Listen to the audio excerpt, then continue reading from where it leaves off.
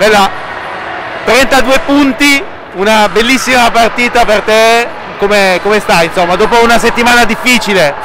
Yeah, it was a really great game, I think a fun game to watch also. Monza started off really well with good defense, and I think in the end we just needed a lot of patience because they were really good block defense, so we did really well in the end, and we put pressure on them in the serve, and we had some good blocks on them, so I'm really happy about this game. E l'anno prossimo torni in Italia? Scusa? Next year you will come back in Italy? We will see. No, I don't know. We will take one step at a time. I'm really focusing on basketball right now. We'll see what the future holds.